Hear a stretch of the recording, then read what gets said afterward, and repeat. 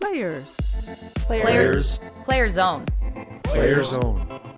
Players' own voice. Players Own Voice. It's Players' Own Voice, a podcast from CBC Sports.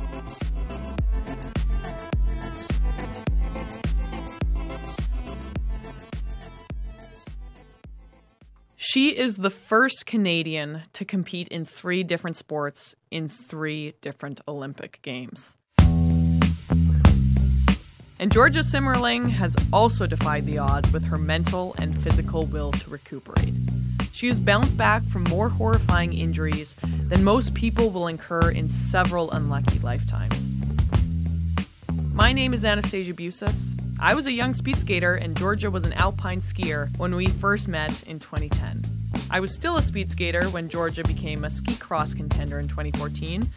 And now that she's an Olympic medalist in track cycling, well, I no longer speed skate, but she's managed to keep me around. We're still buds.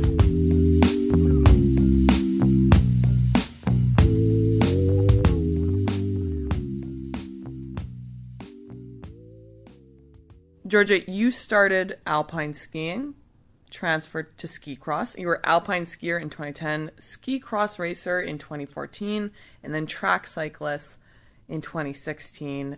Went back to ski cross hoping to qualify for 2018 and had an absolutely horrendous crash 3 weeks before the games. Yes, yeah, in the last World Cup before the games. What happened? What broke? What tore? Oh God, what didn't? Yikes! I broke both my legs and I completely tore my knee. God bless my mom. I love her. She says, she's like, I tell now people after kind of experiencing what you've gone through, Georgia, when people tell me that they or their daughters or their sons tore their ACL, I have no sympathy for them. I'm like, God bless you, mom. I love Carol Simmerling just bringing the hammer. Yeah. It was a very, very tough 6 months of my life, that's for sure. I'm still kind of going through it. I hope I'm on the last kind of tail end I hope I can see the light right now, which I do. I'm starting to, in terms of my rehab. But it was the worst. It was some of the worst times in my life for sure. The rehab, obviously highs and lows, or highs that I was expecting to have rather, and the lows of experiencing watching the Olympics from my couch, as opposed to Sochi. I was super prepared mentally, physically for Pyeongchang. I was going in quote unquote as a medal hopeful. I was having a pretty great season going into Pyeongchang. I was the top ranked girl on my team. To be honest, if we were going to go back to that race, which I'm happy to do, I made a bad call at the top of the race in that heat where I fell, actually. I went out of the start gate battling with a girl from Austria, and we were battling in the air off the first jump out of the start section, and it was a pretty high jump, and we landed and our skis caught each other and my right knee started to go off to China there.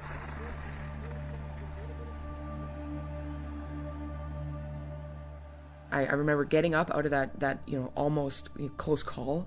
I had one voice in my head saying, I can't put any weight on my left leg and I'm in a ski race. What do you do? Not a great convo to have. And then I had another voice in my head saying, go, go, go, go, go, go, go. You're still in second, actually. There's still two people behind you.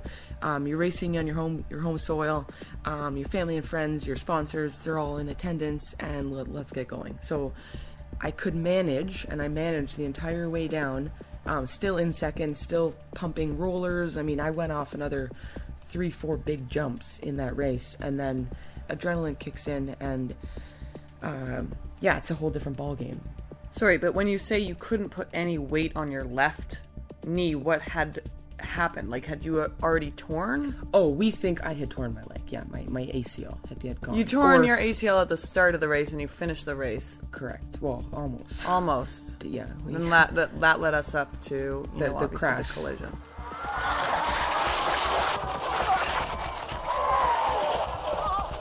like Georgia caught her head when she came down the landing. It was the last jump of the course, or the second last one, and the speeds were probably the highest in that race at that point in the course. I think because the speeds were so high, when I tumbled pretty hard and did a couple somersaults, and unfortunately my left ski never popped off. So you can imagine my left leg was a piece of al dente. Actually, I think overcooked pasta. This isn't your first major injury, though. Just quickly, from head to toes. Oh, God. Tell me what's up. Like what I've done? Yeah, let's start with your tongue. Yeah, I've bit off my tongue 75% twice, actually, resulting in 50 stitches, 3 layers of stitches the one time. And the Italian doctors, the latest time I bit off my tongue, chose not to stitch, so I had a gaping gash in my tongue. Sent me home, good to go. Just gnawing on mashed potatoes there. I have broken my neck. I have broken my back in the same injury. Thankfully, that resulted in no surgery, so I was in a full-on body brace for 6 weeks, and I healed miraculously from that. I shattered my wrist.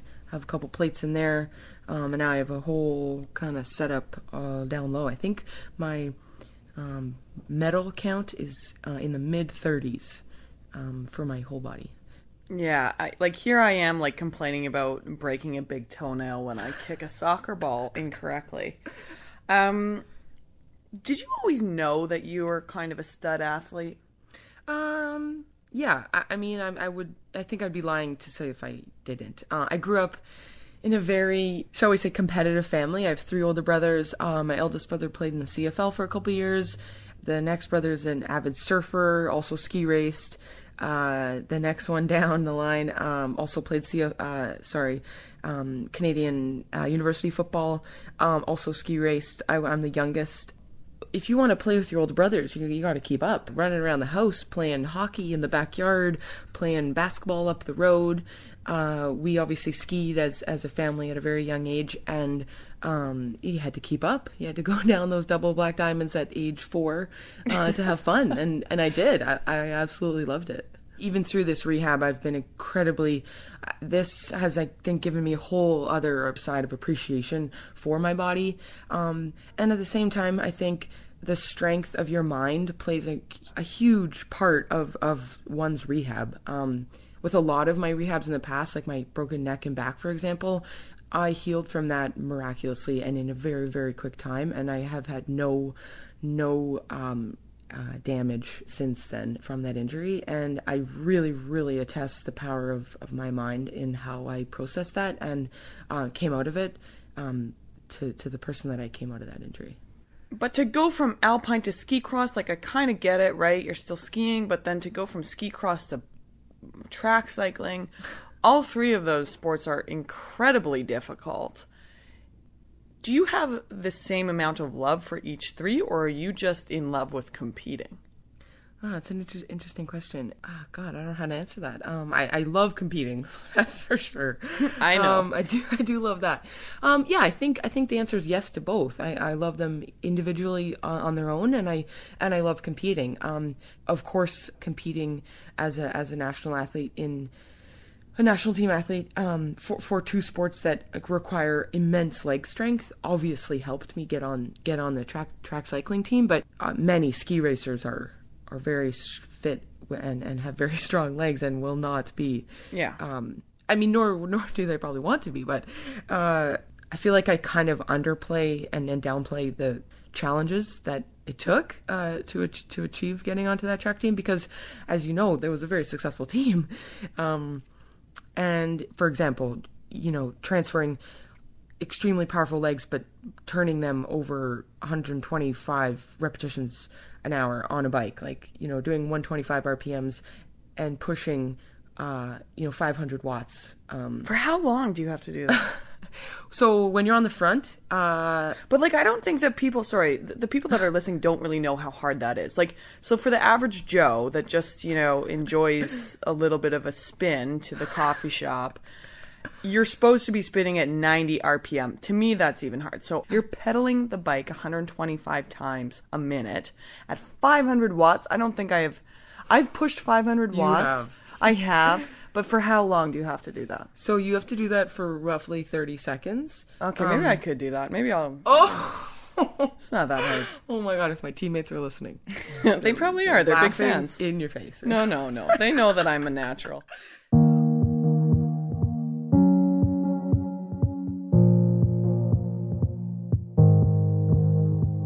So let's just clarify. You out of the start gate from the starting line of a team pursuit. Our starter, Ali Bev, God bless her, she's pushing into the thousands and higher for sure, 1100 watts, because she has to start us off.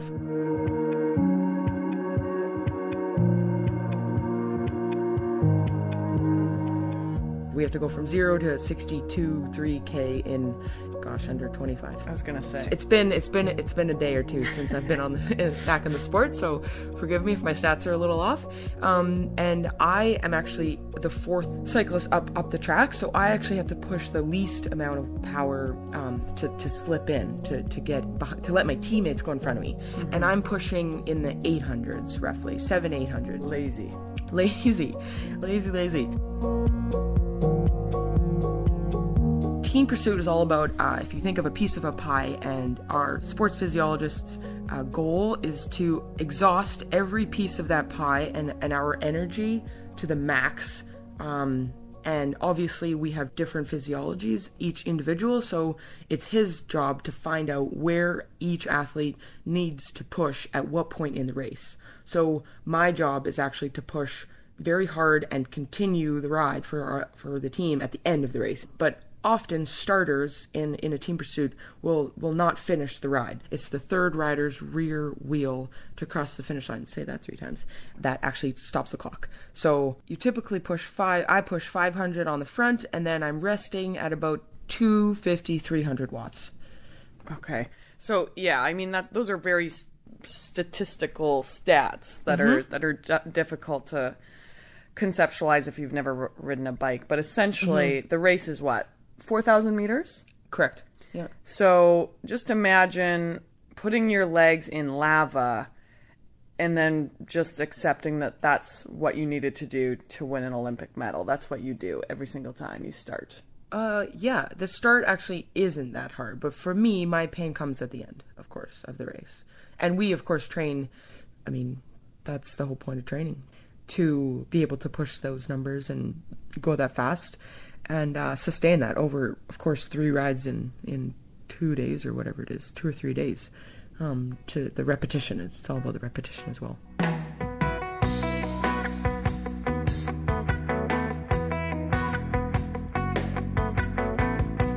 This is a stupid question because obviously I'm a speed skater, but like going around in a circle, what is actually the fun of that? And like I could answer that question as a speed skater though, but I would like to hear that from I get to stare at Kirsty Lay's butt. Oh yeah, I've done that too. Quite nice. It's a good butt. To kind of broaden it, a lot of people have asked me, what do you like more, skicross or team pursuit and track cycling? And for me, my biggest takeaway and biggest joy is competing as a team, and the emotions and the camaraderie that go into competing as a team. Nothing beats that. Training with your teammates, supporting them, going through grueling workouts in the years leading up to the Olympic Games.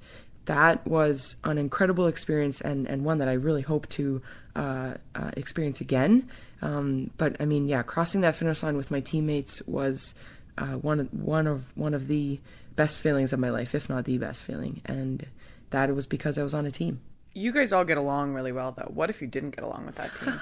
I often think that. Like, obviously, I've really had zero experience. I played, semi-competitive fastball. Oh my god. No, slow pitch? No, not slow pitch. It was really softball. It was sure competitive then. It was really competitive, yeah. I was like on the Southwest Calgary team selects. And then I quit because it was just like they were too competitive for me. Okay. But like, what if you didn't like your teammates? I mean, sports, you can say that about business. Sports, it's the same thing. It's your job. They're coworkers.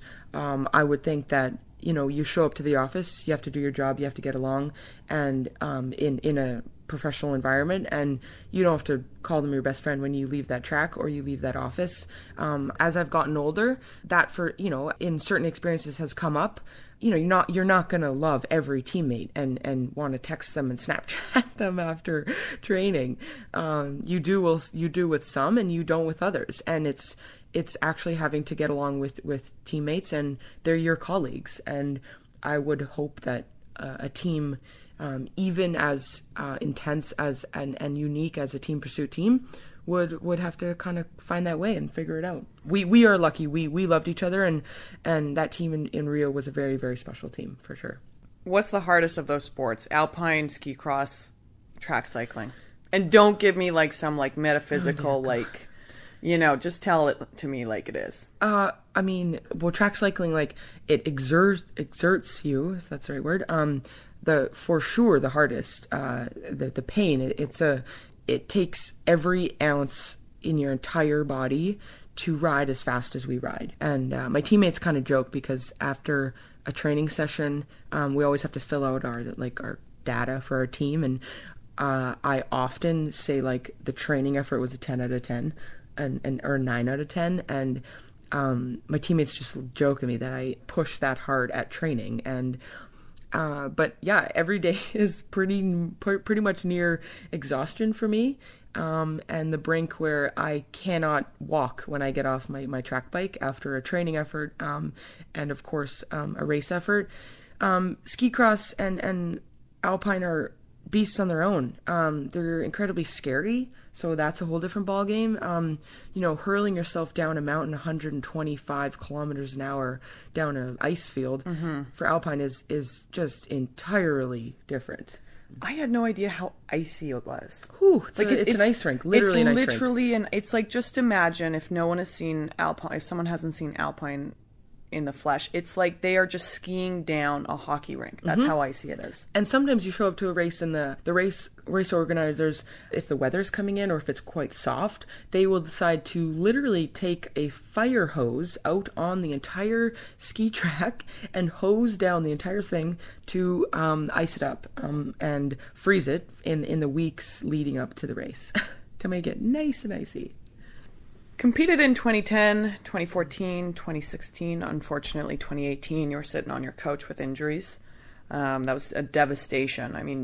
I will attest that every single person on that Olympic team, I think, reached out or posted about it because you're just such a leader on the Canadian Olympic team.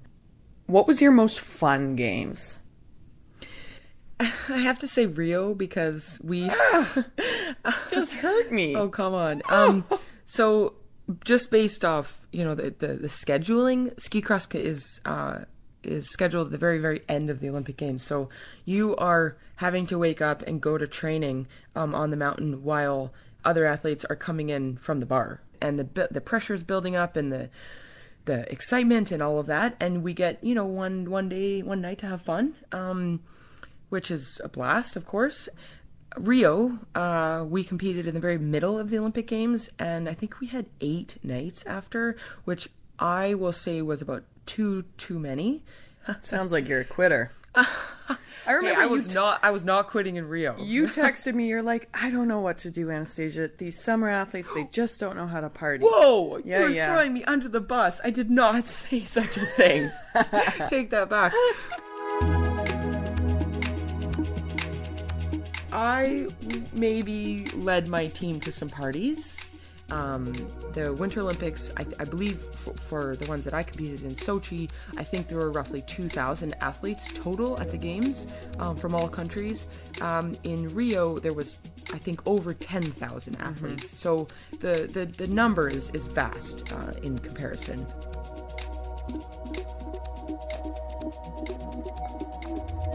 I really wish that we could put in place some sort of structure that helped kind of bridge that winter-summer team, because it's like the Winter Olympic team is like a high school reunion. You've met 1 million athletes along your way. Who is and I like to talk. Yeah, you're a chatty Cathy, and that's why we love you. Who is the coolest athlete that you've met along the way? Oh my gosh. And it doesn't have to be famous. Yikes, the coolest athlete that I I've think met. I'm setting you up. I mean, Anastasia, you're pretty No, pretty not darn me. good. Oh, really? Darn. Well, I mean, you're up there for sure. Excluding me. Yeah. You're up there. Oh my gosh. I mean, I think I have to go back to the connections that I've made. I mean, and the friendships that I made. Kelsey Surwa, Britt Phelan, these girls are some of my best friends. And if you look on Kelsey Surwa's Instagram, you can see how hilarious and ridiculous that girl is. And Britt is in pretty much every second video that she posts. And I say I learned pretty much everything I know from track cycling from my teammates, from Jasmine, Kirsty, Allie, Laura, those girls, Steph, Annie. Those girls taught me, and I really think those girls could have spit me up and chewed me out if they wanted to, and they didn't. So I attest that medal to those girls. What keeps you coming back? Because you've had a phenomenal career, and it'd be very easy for you to go, all right, this was a scary injury. It's been hell to rehab. I've won an Olympic medal. I've gone to 3 games. I have nothing to prove. Why are you coming back? Because I think I was always planning on retiring after Pyeongchang. Obviously not the way you want to retire. And I was always planning on getting back on my bike. So in one sense, this path hasn't really changed. Of course it has in another, but you can say what can I accomplish in 2 years versus 1? I did the sport for less than a year and made the team, and I'm just excited to honestly turn my body into a little bit of a science project and go from being literally very, very broken to hopefully the fittest I've ever been in my entire life. And yeah, of course that takes a lot of drive and determination and grueling training days, but I'm just not done. And I know that fire is still in me, and it's burning very, very brightly. Where are you happiest? Competing and training. Training is 98% of what we do. So if you don't love that, then what are you doing? I love training, and of course I love competing. Having your heart pump so incredibly loud on the start line of a team pursuit when the entire stadium is dead silent and you hear that beep start ticking down from 5 seconds, that feeling, nothing comes close to it. And of course, crossing the finish line with a big old smile on your face and feeling like you want to hurl is another, I have to say, a great feeling that, I absolutely love. Well, you've crossed the finish line a few times without a smile on your face, and you've been saying something that the TV has picked up, but I don't know. I'm not a good lip reader. It was words of excitement. Words of excitement. Can only imagine. You know what else you're phenomenal at? You are so good at adapting to the culture of a sport. Whenever we go out for coffee, you're like, oh, there's someone that's a biker right there. I just said spiker, cyclist. Sorry, sounds yeah. You just love it. You're like, this is what I'm doing, and then you just adapt, and you're like, I am going to sponge up what I need to do to succeed in this sport. That's how I felt, honestly. When I joined track cycling, I felt like a sponge, and I kept my mouth shut for maybe the first couple months. I definitely don't really keep it shut anymore, but I honestly was very quiet. I took in every ounce of information I could because I knew that these girls and this coach knew everything to the sport, and I literally knew nothing, so I had to retain that information very quickly. I didn't have a day to waste. My ski teammates are in Chile right now, and I'm looking at their photos on Instagram, and I know they're having a blast, but not 1 ounce of me wants to be there. Which is it's pretty crazy. I do feel like I kind of transform and become a chameleon into the sport that I'm living in that moment and breathing, and I don't want to be anywhere else. Would you want to try and become a Canadian women's soccer player? No, I wouldn't, because that would be a very silly thing to do at age 29. There are many sports that you can't. Sorry, there are not many. There are a few sports that you can take up at age 20. 3, 4, 5, 6, 7 in your 20s there, and be successful at. There are many sports that you cannot do at, even late teens to switch and become at the get to the elite level. What about skeleton? I'm just maybe, I don't know much about. You go to 2020 and then 2022. Me, yeah. I think I'm trying to tone down the high risk factor. Okay, so you're done after 2020. But if there was a dodgeball team, oh boy, I would be the first one to try out for the dodgeball team. If there was ever a dodgeball team at an Olympic level, I would play dodgeball at the Olympic level. I would crush you. You would. No, this is So my we'd be on thing, the same team. But we are on the same Yeah, team we on would, many yeah. respects. But what it just dumbfounds me is that you just have this insatiable will to compete, and I loved competing, and I didn't even really care that much to win. I just hated losing. Mm-hmm. But like now that I'm done sports, I am like the least competitive person you could meet. Like I'm like kumbaya, baby. Like You don't want to join like a co-ed softball team or a I co-ed am on soccer it. team? I am on it. I'm on a co-ed softball team. And you crush I'm homers and you love it. I do. I crush a few dingers, but like when, the elderly lady comes up to bat and she's just out there for her Tuesday afternoon exercise, I'm like cheering on the other team because I want her to hit it and I want her to get onto first base. Hey, don't make me sound like I don't have a heart here. Of No, course I you cheer do. on. You do. It's just like I just really don't care about the wins and losses anymore. I'm the first one to be like, boys, like let's just go for a pint. Yeah, I mean, it's in me. I think, again, it stirs back from when I was super young and the lifestyle that I grew up in, surrounding myself with. And, when it's in you, it's in you. 2010, we were both babies, 20 years old. We didn't even hang out. We didn't even know each other. Sochi, of course, ski cross racer, speed skater extraordinaire, hung out a little bit. Lululemon had a great party. And now you're a lifelong bud. So it's just been phenomenal to see what you've done winter, summer, back to summer. God almighty, I just don't know how you enjoy riding a bike. That's just one of those things that I don't think I'll ever enjoy. I'm actually trying to sell my bike. Kijiji, baby. Oh my God. Look it up. I'm not getting too much hits, but maybe you want to buy my bike. It'll help you. Maybe lower the price. It's called resistance training, okay? You probably ride like a $10,000 bike. This bike is going for $600. So maybe that's the secret weapon in your rehab. It's not. Thank you so much. That was Georgia Simmerling. You just joined us for Players Own Voice, the podcast. Hit us up. Hit us up on Instagram. You know what? I think that I post a few scandalous pictures. Georgia certainly does. Follow her road to recovery and her road to domination in 2020 Tokyo Olympic Games. Players Own Voice, the podcast. Anastasia Busis. Peace. Georgia and I recorded that chat a little before her usual wake-up time in Ottawa. Players Own Voice podcast is a CBC Sports production. Email your comments to us, playersownvoicepodcast@cbc.ca. Social media, #PlayersOwnVoice. I'm Anastasia on Instagram and Twitter. Our producer is David Giddens. Thanks for listening.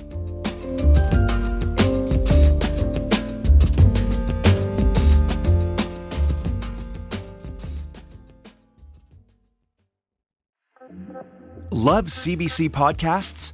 Help us make them better. Take our CBC Podcast listener survey now at cbc.ca/podcasts. The quick survey will help us improve your favorite CBC podcasts. cbc.ca/podcasts.